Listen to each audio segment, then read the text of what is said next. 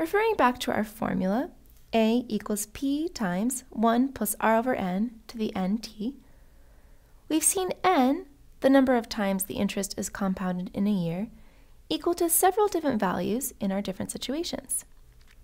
We've had n equals 1, 2, 3, 4, and 12, and presumably we could have interest compounded even more frequently than this.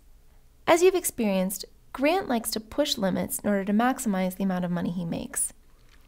And now he wants to know what would happen if his interest was compounded so frequently that it was actually compounded over and over again all the time.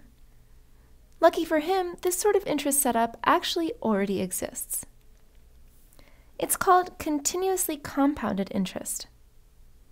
If we want to use our good old formula here and keep increasing and increasing n, then we reach a particular function.